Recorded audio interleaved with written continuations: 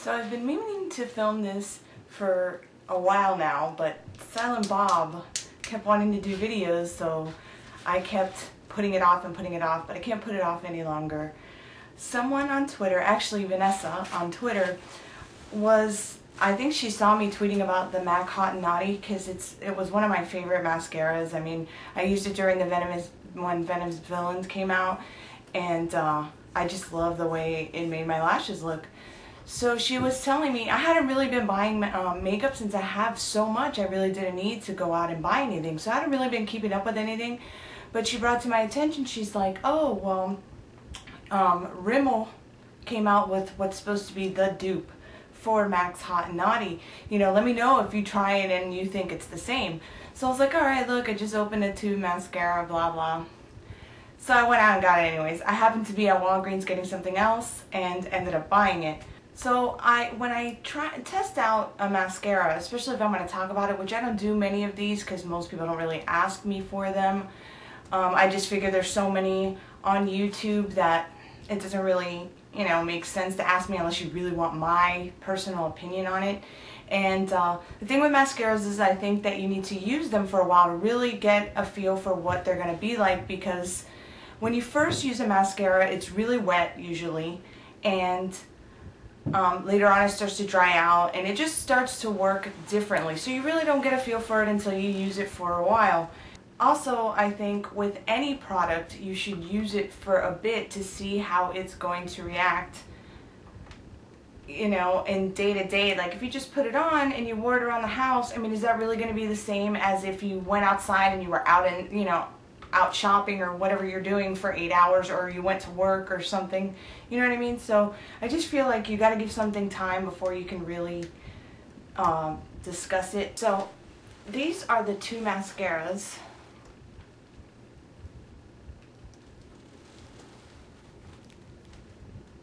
I'm sure you guys know what they look like, but here they are.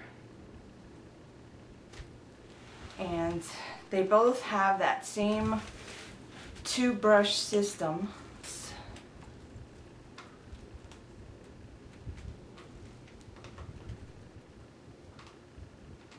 And as you can see, this is the wow, can't even talk. This is the Rimmel Glam Eyes Day to Night, and this is the MAC. And you can tell that there's a real significant difference in the brushes. This one, which is the Rimmel, is more of a spiral type, and you can see through to the other side. On the MAC one, it's more of a fat to skinny type of thing, and it's really dense. Also, you can tell with the product just how much thinner the Rimmel is compared to the MAC Haute and Naughty. Now, those were the volumizing brushes. Are the lengthening ones, and still you can see the same difference that you could in the volumizing brushes, that one is thinner than the other, one is more of a spiral. The MAC, this is the Rimmel one, this one's the Rimmel one, this one, and the MAC one is tapered and thicker, and you can just see that the formulas are different. So obviously they're not, I'm going to tell you that they're not going to perform the same. I used the Haute Naughty pretty much for about 4 or 5 months. It was the only mascara I used. I didn't use anything else. And then I've had the Rimmel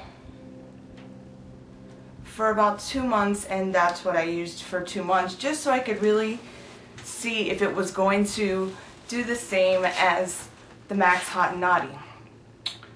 It does not. I'm sorry, I don't feel that it does, but the thing is with mascara is everyone's eyelashes are different, so it might do the same, they might be the same for you, which is great because the Rimmel is only $7.99 at Walgreens, or it's $7.99 to about $10.99 I think, depending on where you live, but where I live at Walgreens it was $7.99.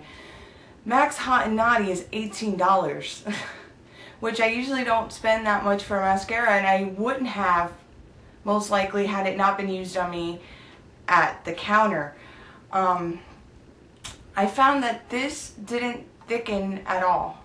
It was a great lengthening mascara.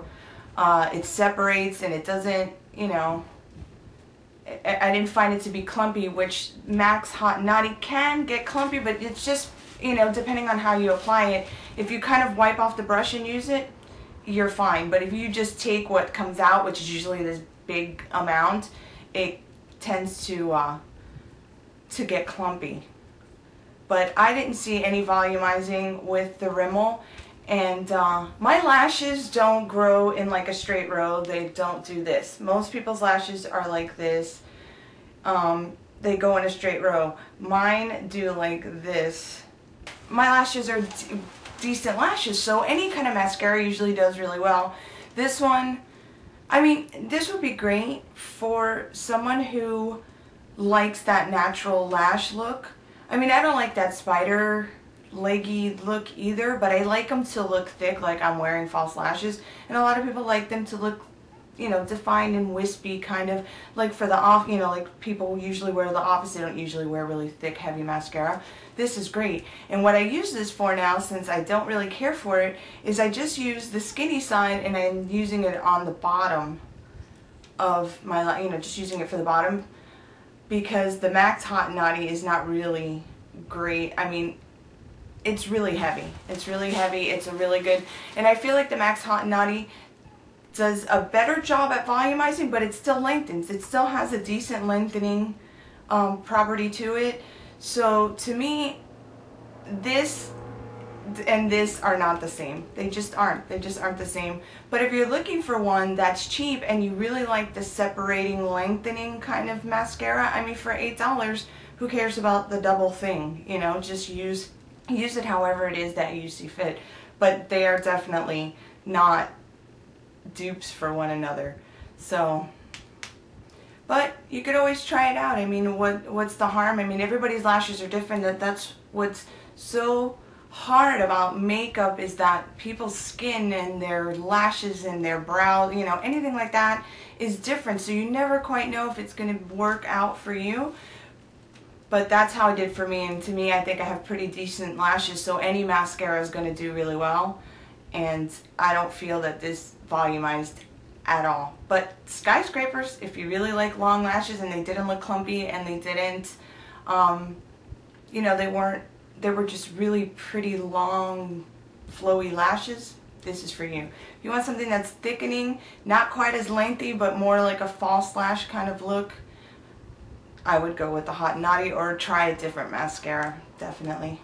Right now, I'm using the Maybelline Falsies Flared, the new one that was the flared, and I really like that one. If you want a review on the Falsies, the flared one, just let me know. I hope this helped. I mean, like I said, everybody's eyelashes are different, so, but that's how it worked for me. So I hope you guys are having a good day, and I'll see you soon.